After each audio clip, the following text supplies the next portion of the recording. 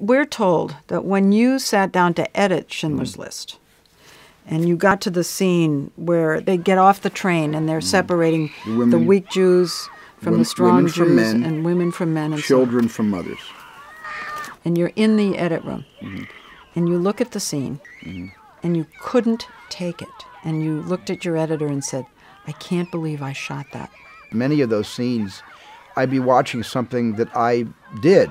I arranged the actors, I adjusted performances, I picked the lens and figured out where the camera was going to go. And I was making the movie, but I get into the editing room, and I would have very little memory of the production. I would only look at the images, and I would only have those to remember. That's never happened to me before or after. Right. Schindler's List, I was always a bit outside of the experience. And I think it's because it was horrendous and troubling and deeply saddening and terrifying at times, and I think it pushed me out of it.